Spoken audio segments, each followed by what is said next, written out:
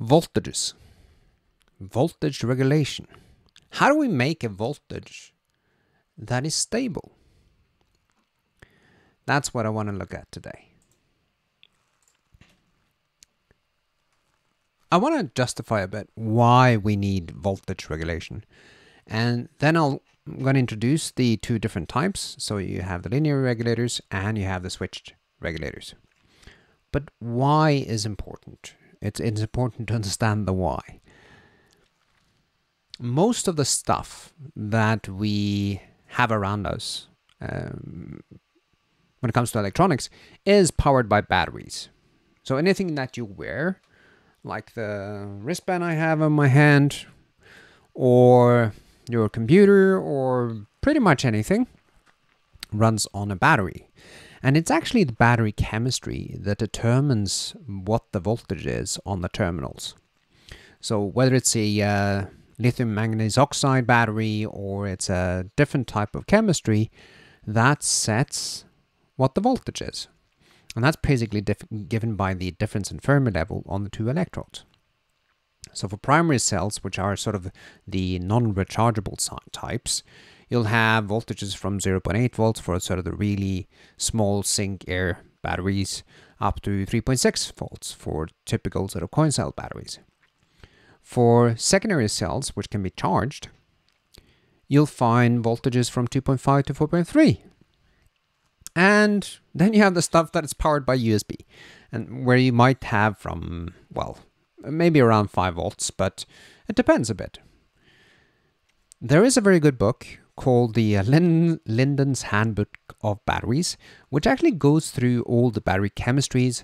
It shows you the discharge curves for the different type of chemistries and what type of energy you can expect to pull out and how much, what's the energy density and the number of, I guess, watt hours per kilo or watt hours per volume. So if you're interested in batteries and how they are charged and so on, I would recommend that book. So somewhere we have the energy source, a battery. And then we have our circuit. So why can't we just power the circuit directly from the battery? Well, here we get into the problem of transistors. Over the past, I guess, almost 70 years, we've been incredibly good at making the transistors smaller and smaller. And now we're at the stage where the oxide between the gate material and what we call the channel, where we create the inversion charge, that oxide is only a few nanometers, depending a bit on technology. But a few nanometers thick silicon oxide actually has a breakdown voltage of about 5 megavolts per centimeter. So if the field between the gate and the source is too high, then it breaks down. It stops functioning. There are other challenging effects in a very small transistor like this, and that is also the fields that we see in the depletion region close to the drain. So assuming this is an NMOS, assuming we have our source at ground, we have our drain at maybe VDD voltage, it turns out that the electrons that get accelerated in the depletion region, some of them can reach so high energies that they actually impact the crystal lattice and knock out covalent bonds, so create electron-hole pairs. And they will see an electric field both in the lateral direction and the transverse direction. And there's a certain probability that these electrons and holes, for that matter, can enter the oxide and sort of damage the covalent bonds that we have in the oxide. Now, if that happens, we get what's called traps generated. There are, well, it's basically the covalent bonds in the amorphous silicon oxide that break. And since the covalent bonds break, then the atoms sort of rearrange a bit. And it doesn't have to go back to where it was. So they can, the covalent bonds can stay permanently broken. Now that creates a possible state for an electron to enter into, or a charge to enter into. And if an electron sort of gets stuck there, jumps into that state from the channeler or from somewhere else, we can actually end up creating a negative charge, a net negative charge in the oxide. Now, if you remember your transistors, you know that you have to apply a positive voltage to the gate, or between the gate and the source to be specific, in order for there to be an inversion charge. So we pull sort of a voltage on the gate, and that lowers, let's see, lowers. Is lowers correct? Yeah, it bends the conduction band close to the surface such that the electrons in have a higher probability of entering into the conduction band close to the surface. Now, if we have charges, sort of net negative charge in the oxide, it turns out that we have to pull harder in order to turn on the transistor. All these effects, both the time-dependent dielectric breakdown, which is the breakdown of the oxide itself, or the hot carrier injection, or indeed also the negative bias temperature instability, where you're breaking covalent bonds in the oxide directly, simply because of the field across it, all those type of effects damage our transistors. And what we've had to do in order to not make them die too soon, actually give them a lifetime of 5 to 10 years, or however long the electronics is supposed to last, is to reduce the supply voltage. And actually, most foundries will give us a specific voltage that we have to stay within. If you don't do that, then you'll get a damaged transistor. Sometimes that is actually useful. There is actually a technology that is used in the SkyWater library or technology that's called a ReRAM, resistive RAM. Resistive RAM? Yeah. ReRAM, yeah. Where you have a very thin oxide, which naturally has a very high resistance. So this is the resistance. So this is sort of hundreds of mega ohm. And then we apply a field across that thin oxide to actually break it down, which gives us sort of this low resistive state. Turns out that this conductive channel across this oxide, that can actually be turned on and off when we apply a field across it. And in a ReRAM, you can actually change the state, go from a high resistive state to a low resistive state, and you can do that multiple times. And that actually gives you a non-volatile memory. So here we're actually using the fact that it's possible to damage the sort of thin oxide, and it's actually also possible to partly repair the oxide in order to store bits non-volatile manner. Now, but for transistors, it would be really bad if we have sort of a conductance of 100 microsiemens. So what's that? 10 kilo ohm between our gate and our channel. That basically means that transistor doesn't work. So from the foundry, from SkyWater, from TSMC, from Global Foundries, we will get a specification for a voltage on our transistors. Now we have different types of transistors. Quite often we have what's called core voltage transistors, typical digital transistors, and in 180 nanometer the voltage used to be about 1.8 volts. In SkyWater 130 the voltage is actually 1.8 volts, but for others it might be down to 1.5. And as we scale down technologies down to 22 nanometer, the voltage reduces, and that's simply because the thickness of the oxides, they reduce. The thickness of, well, the dimensions of the transistor reduce, and thus we have to reduce the field strength by reducing the voltage. We also have to talk to other chips because our chip is never, well, quite often not alone. Quite often there are other chips on the PCB. And the I/O voltage, that has not scaled down that fast because we can make thick oxide transistors in pretty much any technology. They will be bigger. They will be not as fast. but still good enough for sort of input-output type of applications. So for example, for Skywire 130, there's a 3 volt type of device, or maybe it's a 5 volt type of device also, where we can use that thick oxide transistors in order to interface with the real world. And that IO voltage is today, usually it's 3 volts, sometimes it's actually 1.8 volts, and well, maybe some memory devices go down as low as 1.2 volts.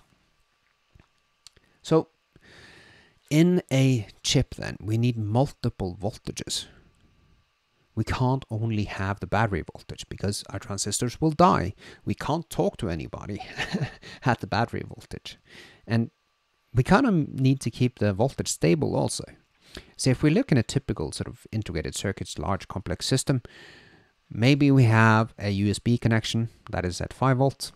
We might have a lithium-ion battery, which is somewhere between 2.5 and 4.3 volts. We might have an IO voltage, something where we are going to talk to other people, other chips.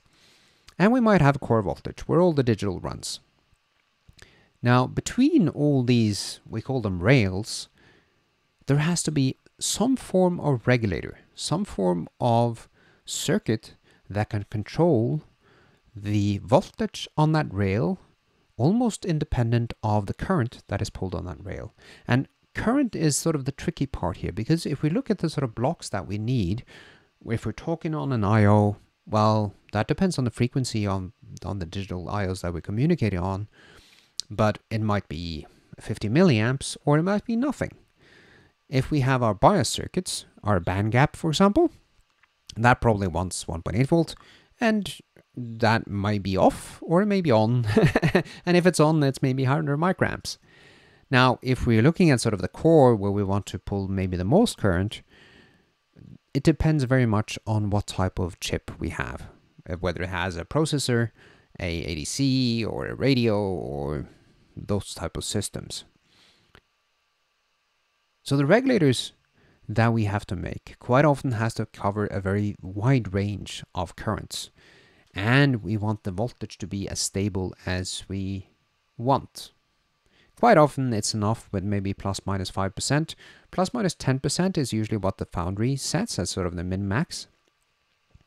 But for some things, like charging a battery, especially if it's a lithium-ion battery, we have to be extremely precise. Because it turns out when we charge a lithium-ion battery, usually you start with sort of a trickle charge if the voltage is really low.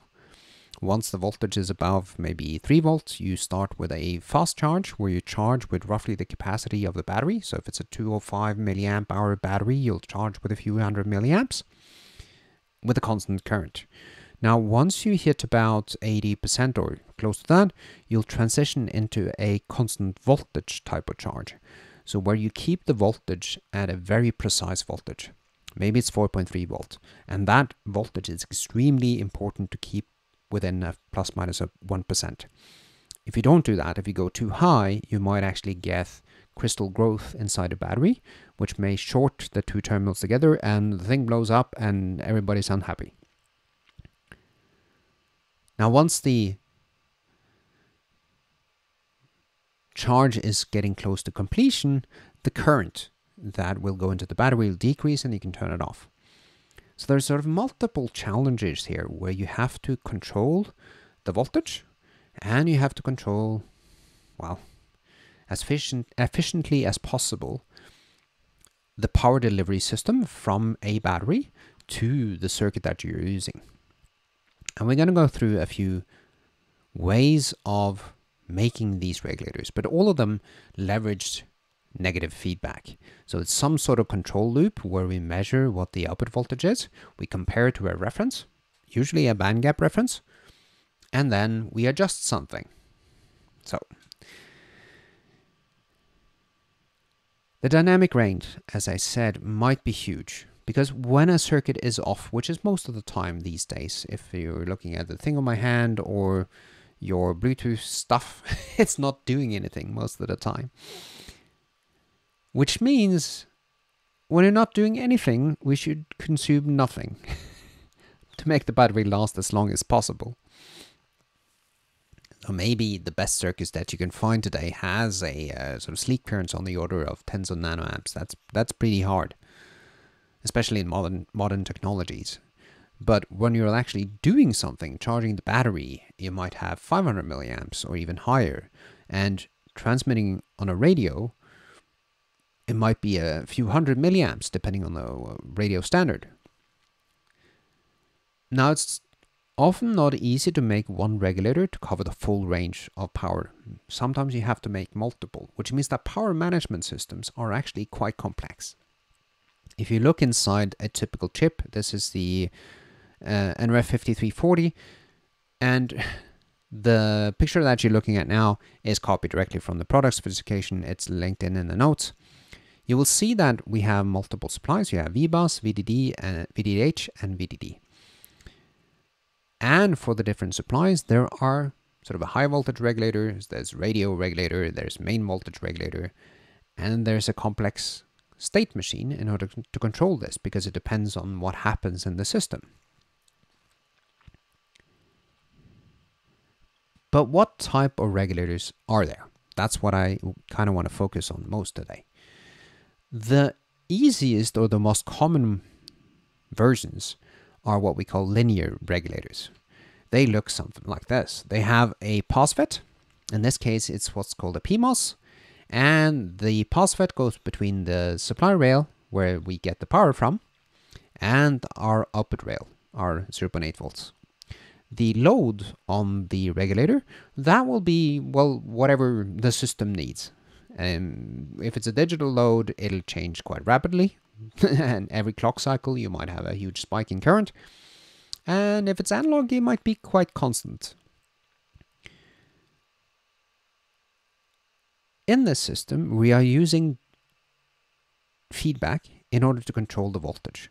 So we are comparing the output voltage to a reference voltage. In this case, we divide down the 1.2 volt that we get from the band gap to whatever we need for the output voltage. And these kind of regulation loops, well, they need to be stable.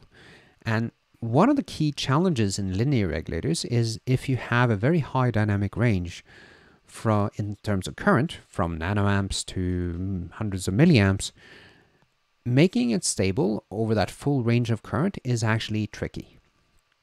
Because quite often, in order to handle digital loads, maybe we have an external capacitor, a large capacitor, that we connect between the output and ground, and that capacitor delivers most of the current. But if we look at the output pole that is composed of the RDS of our transistor and the capacitor, in addition to the parallel connection of the load, when there is no current flowing in the load, then we don't have much current flowing in the PMOS, and our output impedance of the PMOS is high. So the pole at our output is quite low in frequency, high output resistance, and a high capacitance. As we increase the current, the effective resistance that we see at the output actually decreases. So when we get up to 500 milliamps or something like that, we're talking, what is that, half an ohm? Yeah, half an ohm times the capacitance. Suddenly our really low frequency pole turns into a high frequency pole. And now the question is it still stable? Is it now the dominant pole if we have the large capacitor at the output? And these type of concerns are sort of the tricky parts of what we call these LDO or low dropout regulator designs. Another challenge is that if you're going to have really high currents, the PMOS will become quite big because the hole mobility is not that fast or large. An alternative is actually to use an NMOS MOSFET. But before we get there, let's have a look at a different type of features or parameters, key things. Because in this regulator, there are a few things that we care about. For example, when we change the load, so let's say we apply a load step from 0 milliamps up to 500 milliamps, we really want the output voltage to stay constant. But does that load step change anything? Is our loop gain the same at low current and at high current? Probably not exactly, because the output impedance of the PMOS is different. But maybe it is.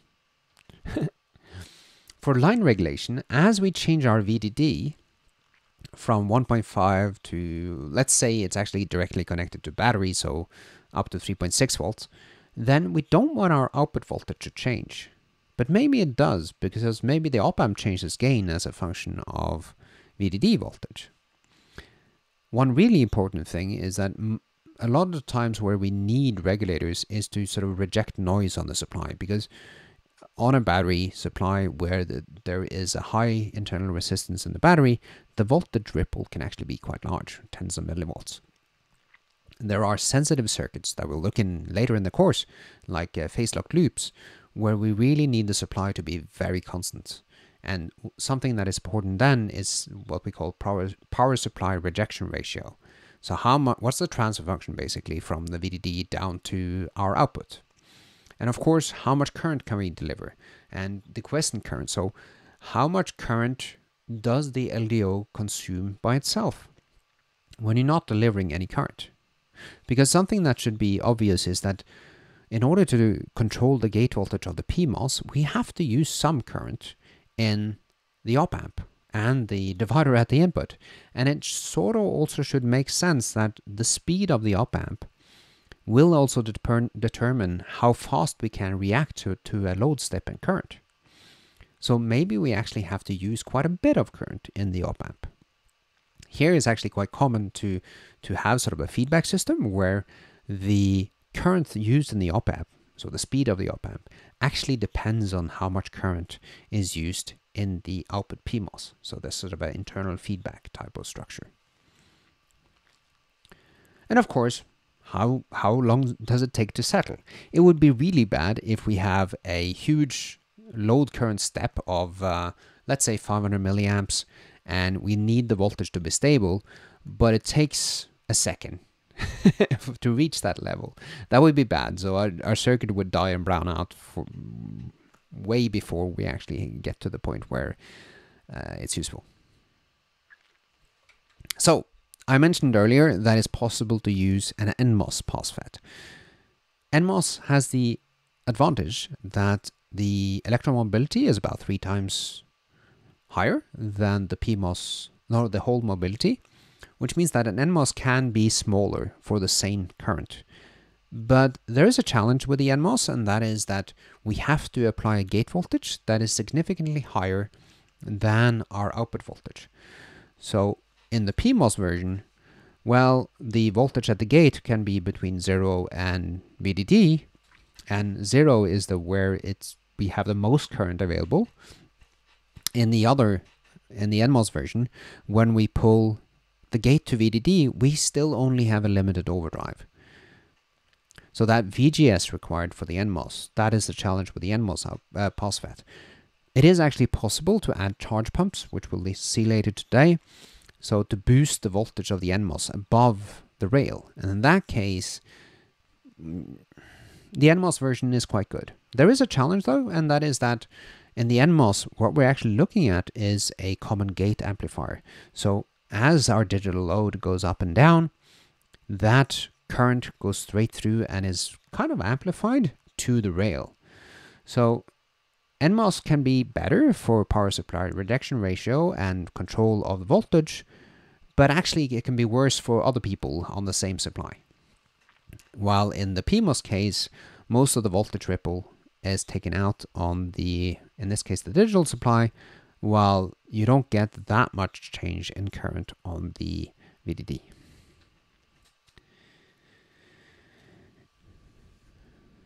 When we design LDOs, you start with the output MOSFET. And I made a simple test bench that is linked in this link. So you can click that and we can go to that page.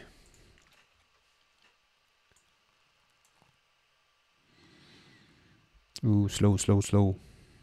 There we go. You can find that test bench. It's in the corner analog transistor library. You have to scale that output PMOS in this case for the maximum output current. In this case, I've gone a few iterations to sort of get to the size, and it's 1,000 times 11 micron. So it's quite large device. The op amp that I'm using is a simple, what's this called? A non-linear voltage controlled voltage source, where the voltage on the gate is given by 1 plus tan h. So this gives me sort of a tan h type of function, which just limits the output voltage to within my rails. And then 1,000 times gain times the difference between the reference and the output voltage. And this makes Spice happy, so I can get sort of a gate voltage that is stable. I've added the loaded cap just at the output, and then I sweep the load current. And then we can see how the gate voltage of the device changes. So we can actually get quite a large change in current by changing the gate voltage. So we can see here what we have at the x-axis is the gate source voltage. So for a high gate source voltage, well, in this case we have the source at VDD and the gate at lower voltage, so I guess it should have been negative for the PMOS, but well, doesn't matter that much. We can sort of see the transition from sub-threshold, when we have a low gate source voltage, into strong inversion, where we have a slightly different slope. Notice that this is a log plot. So we go from, what is this, maybe 3 microamps up to 500 milliamps on the same transistor. Now sometimes you'll find that it is actually quite tricky to stabilize this loop in the full range, and quite often in a integrated circuit you will know when there's a lot of current is going to be used and when there's not a lot of current, because it depends on the system state. So quite often microcontrollers will know when large current steps will come. So that means that people have found strategies to sort of simplify the control loop or simplify the system itself. We can either modulate the VGS directly, as I shown before, where we have one big PMOS, or we could actually split it up into multiple PMOSs and then use sort of digital control. So if we know we're going to spend 500 milliamps, maybe we connect the big transistors. If we know we're only gonna consume nanoamps, we can disable the big ones and only have a small one, because that's more than enough to deliver the load current that we have at that point in time. It's also possible to do duty cycle control, where we turn on and off the PMOS.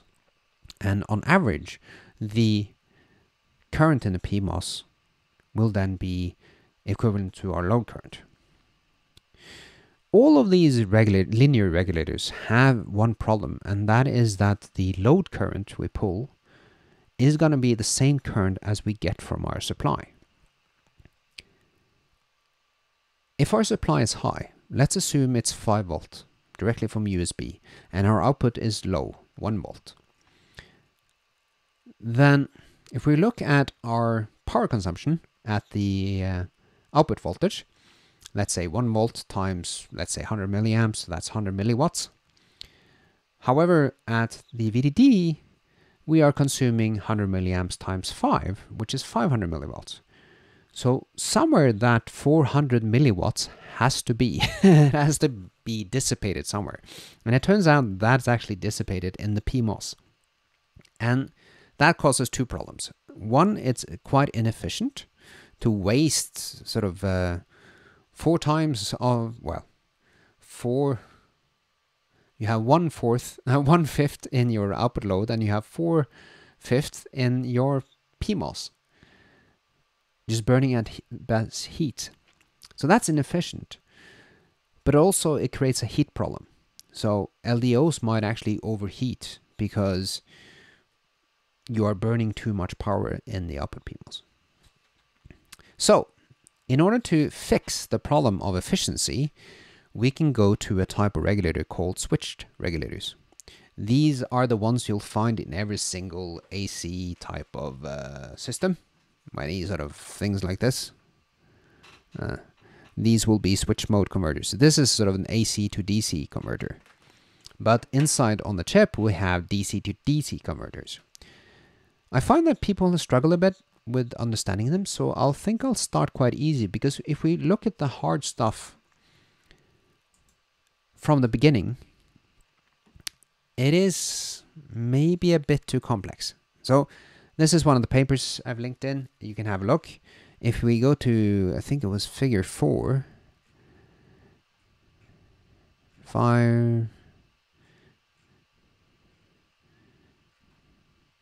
figure 7. Yeah, here's the one. So here we see the full switch mode converter.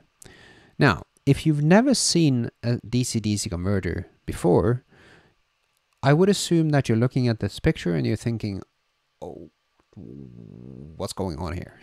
How does it work? This seems very complicated. And it is, but it's not as complicated as you think. So I'm going to try to explain it slightly more simple, but at least get across the key concepts. So let's start with what we call buck DC-DCs, or step-down DC-DC converters. Now, in order to use switch mode, we have to use some sort of storage device. Either it's an inductive storage device, where we can store current, or it's a capacitive storage device, or a capacitor, where you can store charge. In case of the inductive, we'll have our output voltage, which might be at 0.8 volts, and we have our input voltage at 1.8 volts. So the input voltage in this case is higher than the output voltage. And what we want to do is deliver power efficiently to the load. The way this works is that we have a switch where we connect the inductor to our input voltage. In that case, we'll have 1 volt across the inductor. The inductor, if you remember the equation for the inductor, the voltage across the inductor is given by L times di dt, so the current through the inductor, which means that the inductor will integrate, well, the current is an integral of the voltage. As the current increases, since we have now a constant voltage, assuming the out doesn't change much, a constant voltage across the inductor, we get a sort of constant increase in current. When I turn off the switch, so open the switch, then the sort of differential equations for the inductor tell us that current cannot change instantaneously. If current changes instantaneously in an inductor, then the voltage across the inductor will be infinite. And that's actually what happens when you have sort of really big switches, or you're pulling out your plug from your AC outlet and sometimes you get a spark gap. That's actually the inductance. So the inductance creates sort of a huge voltage, which is sufficient to ionize the air and sort of break down and create a current through the air. That's the spark gap type of thing. In this case, when we open the switch, there is a connection to ground already. And since the current in the inductor cannot change instantaneously, it will actually stay the same. But now we are pulling the current from ground. So in order to pull the current from ground, what actually happens is that the voltage at the left side of the inductor will go negative below ground, about a diode voltage below ground, and then the current will go up to V out. So it goes in the wrong direction, or it continues in the same direction.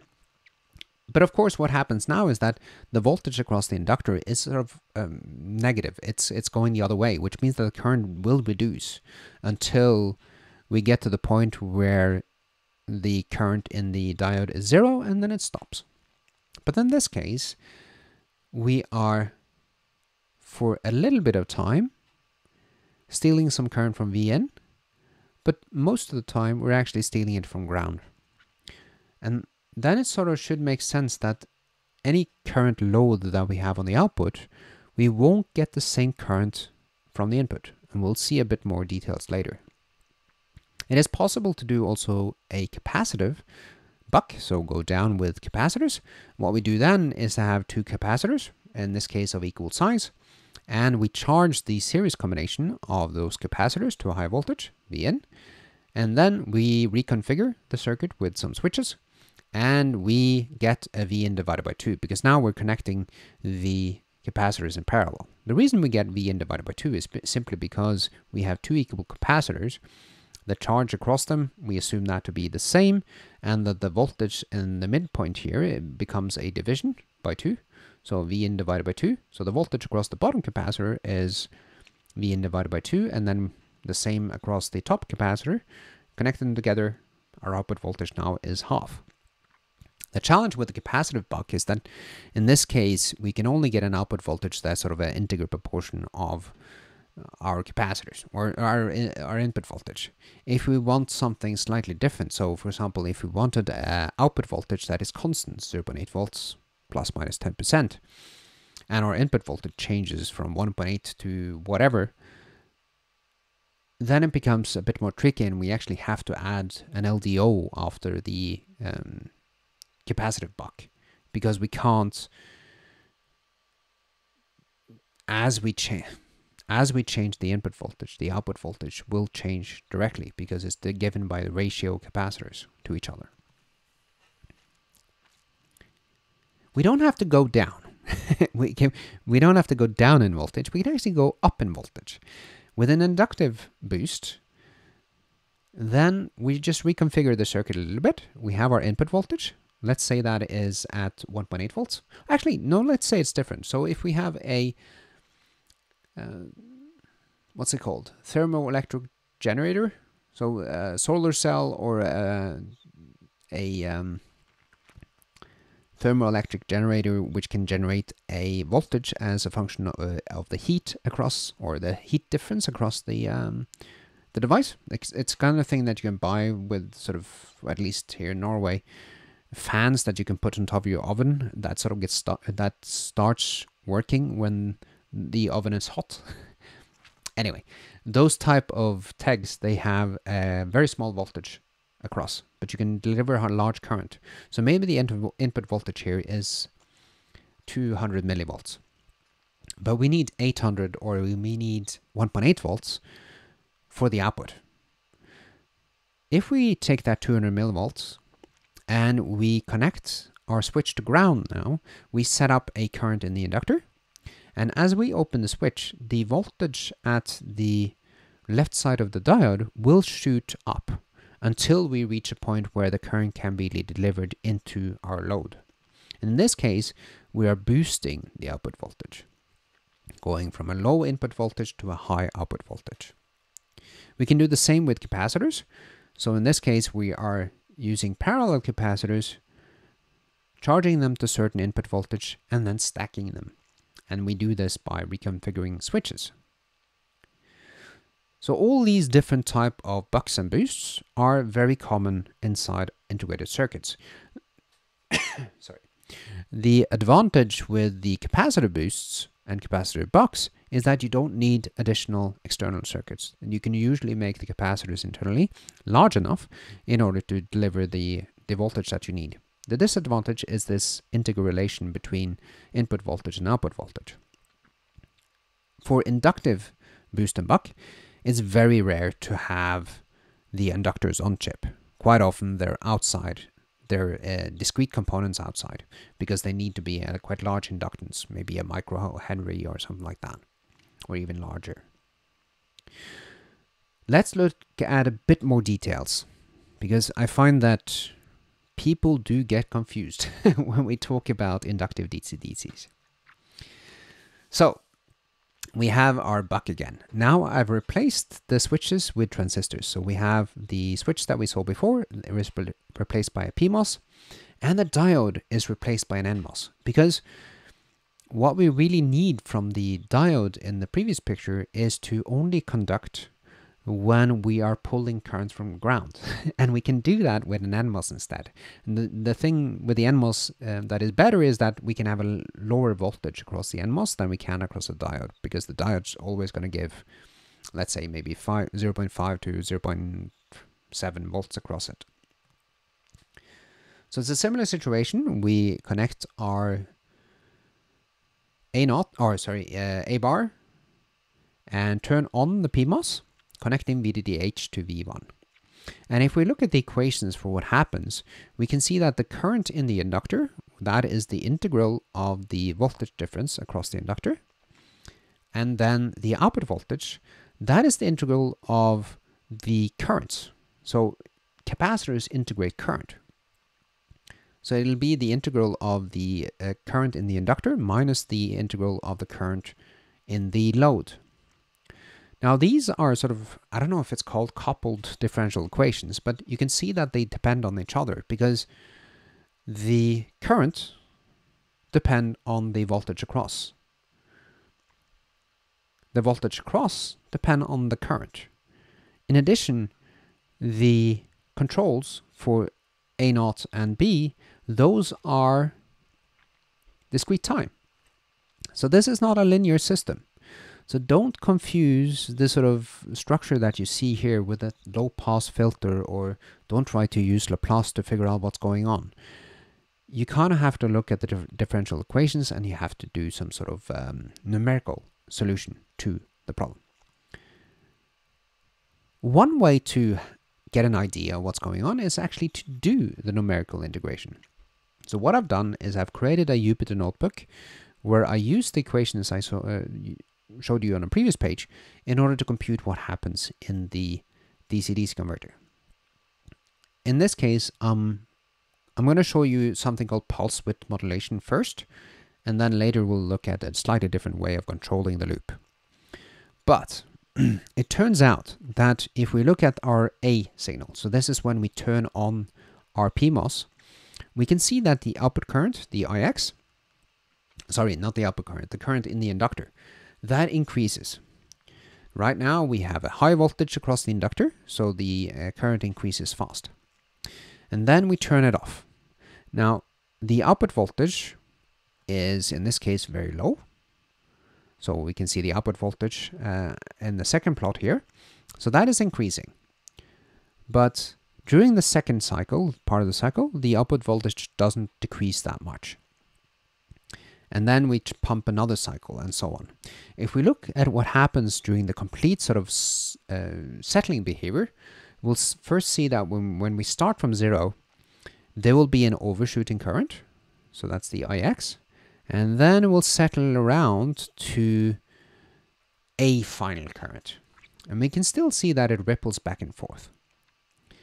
And the voltage in this case, it settles to 1 volt. I'll go into details on the Jupyter model in just a second. But I wanted to show you what happens when we're completely settled. In this case, I think in this case I have a pretty low output current. So a load current. What's this? It's probably, is that 10 milliamps? Yeah, it's probably 10 milliamps. What we can see is that the output voltage is very close to 1 volt, and that's actually where I intended to set it. The input voltage in this plot, I think, is 4 volts. And the cool thing about PWM control, or pulse width modulation control of this type of DC-DC loop, is when I turn on the PMOS, that's when I pull current from our VDD. When the PMOS is turned off, then I do not pull current from VDD, I pull it from ground.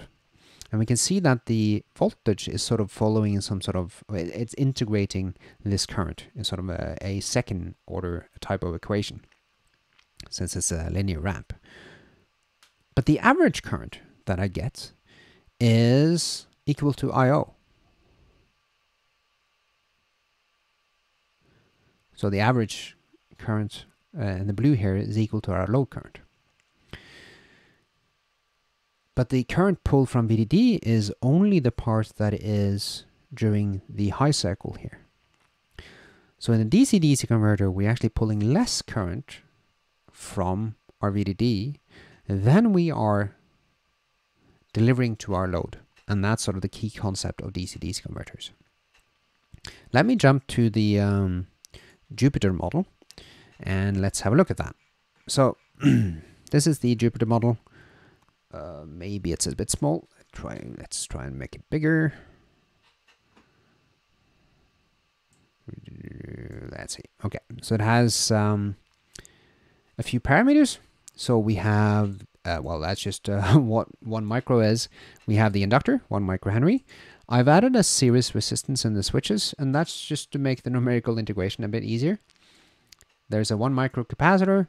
There is a 100 ohm load resistor. So that means at 1 volt, then our current is going to be 10 milliamps. We have how fast it's running. So it's running at 0.1 microsecond for each period. And then we have the duty cycle. And the cool thing about the duty cycle is that actually controls our output voltage. So let's see, mode, let's have a look at the plot here. Okay, so this is the settled plot. So if I choose mode equals settled and run it, no thanks, no survey. And let's see. So here we're running at 1 volt output. If I now change it to be a, let's say 0.1 duty cycle and run again.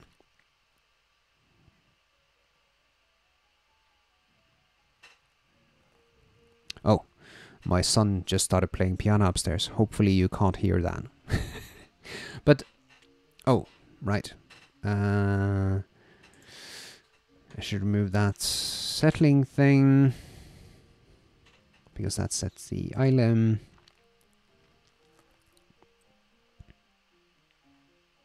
Okay, so now you can see the output voltage is 0.4, because now we're multiplying by duty cycle of 0.1. So the cool thing about these sort of PWM controlled DC-DCs is that by adjusting the duty cycle of the PWM, we can control the output voltage. So if I were to create a feedback loop for my PWM controlled DC-DC, all I need to control is the duty cycle of how much do I turn on A and how much do I turn on B. And in that case, whenever VDDH changes, then the output voltage doesn't change, because my control loop adjusts the duty cycle and everything's fine. Okay. So I encourage you to play a bit with the DC-DC Jupyter models. There's a second type of control loop that is quite often used, because imagine that I'm actually not using that much current. Let's go to the model and set the current to something really high. And let's do that, and then rerun.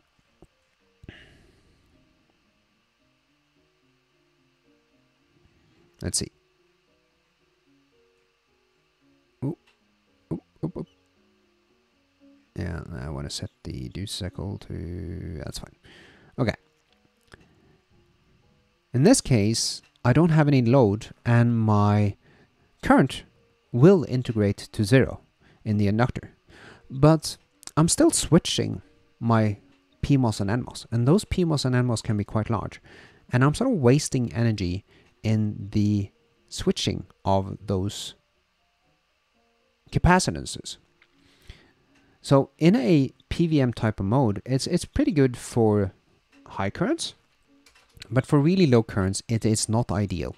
What we want in low currents is actually kind of a discontinuous mode where we do not switch if we don't have to. So it's quite common for DC-DC converters to have these sort of multiple different operating modes. And that's what I want to look at next. So, oh, maybe an example first. So if you look at the NRF5340, you will actually see in the hardware description that there are 3 inductors of 10 microhenry and capacitors, similar to the structure that I showed you before. And it's natural then to assume that there is actually 3 DC-DCs inside here. So in order to really get high power efficiency, you need DC-DC converters, and quite often it's the inductive ones that we want to use. I wanted to touch on last today a slightly different way of controlling the loop. We are doing actually the same thing. So we're turning on our PMOS, setting up the inductor and the setting up the current in the inductor, and turning on the NMOS to steal some current from ground. The challenge is that we don't want to do that continuously like in the PWM control. We only want to do that when necessary. And what I can do is turn on the PMOS for a short time, which sets up the current. And then I turn on the NMOS. And then I detect using the zero cross comparator, because as soon as I turn on the NMOS, the voltage at DCC here will shoot below ground, because the current is going from from the left side of the inductor to the right side. So the DCC must be below ground in order for there to flow current from ground down to DCC.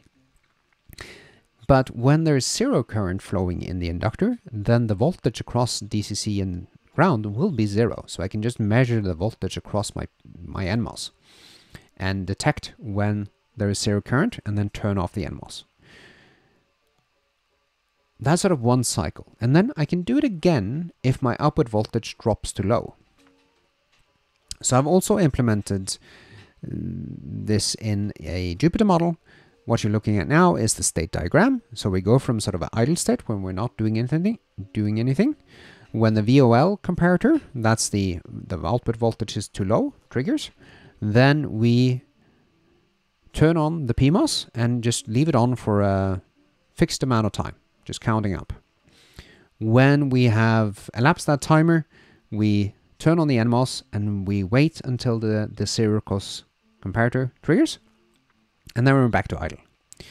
The cool thing about this sort of discontinuous mode is that what we'll get is these kind of current pulses. So what you're looking at here now is the voltage will decrease as a function of time or as a function of load.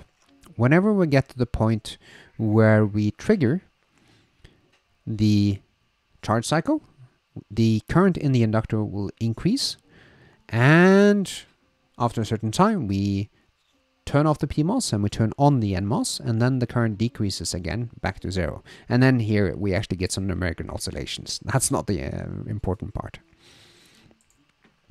Now the cool thing about these discontinuous mode or pulse frequency mode is we're only switching when necessary, which means that we limit the amount of loss due to the switching on the PMOS and NMOS capacitances. Let's see if we can actually get the simulation to run here. Yeah, here we go. So maybe let's try and zoom in a bit. So if I zoom in to 105 and run that.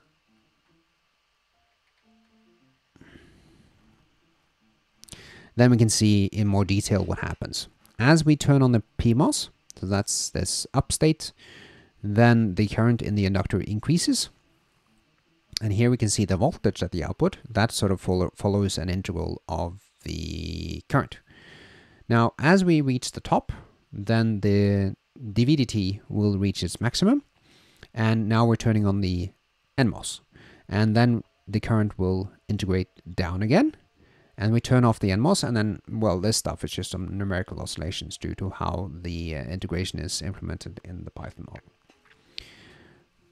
The cool thing about these DC-DC converters is that they can become very efficient. So even down to very low loads, you can get efficiency, power efficiency of more than 90%.